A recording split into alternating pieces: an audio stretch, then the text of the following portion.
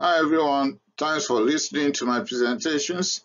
Today I'll be talking about myasthenia gravis and Lambert-Eaton myasthenic syndrome, but the focus will be on the differences. Before now, I have published separate presentations on hypothyroidism, including subclinical hypothyroidism, causes, diagnosis, and of course the treatment. Also, I have published several presentations on Lambert-Eaton myasthenic syndrome. The publication on myasthenia gravis will be out in the next few days. So you can check all this out on my channel. Then sit back, let's go through the myasthenia gravis and Lambert-Eaton myasthenic syndrome differences right now. The first characteristic to consider while distinguishing between myasthenia gravis and Lambert-Eaton myasthenic syndrome is how common. And the answer is myasthenia gravis is the most common neuromuscular junction transmission disorder, while Lambert-Eaton myasthenic syndrome is very uncommon. How about ocular symptoms?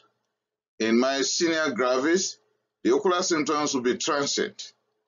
We are going to have fluctuating ocular symptoms of ptosis or diplopia. But when it comes to Lambert-Eaton myasthenic syndrome, the ocular and bulbar muscles are generally spared. Okay? Spared. Only mildly involved in situations that they are involved at all. Only very mildly. When it comes to skeletal muscle weakness, in myasthenia gravis, we'll be dealing with less constant and progressive skeletal muscle weakness.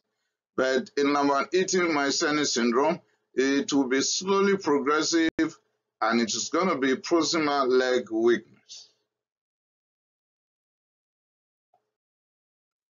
How about antibodies? In myasthenia gravis, antibodies are directed against acetylcholine receptor. But in Lambert-Eaton myasthenic syndrome, antibodies are against voltage-gated calcium channel. How about recovery of deep tendon reflexes? In myasthenia gravis, there will be no recovery of deep tendon reflexes on exertion. But the opposite is true when it comes to Lambert-Eaton myasthenic syndrome, because brief muscle activation will lead to recovery of deep tendon reflexes. How about cranial nerves abnormalities?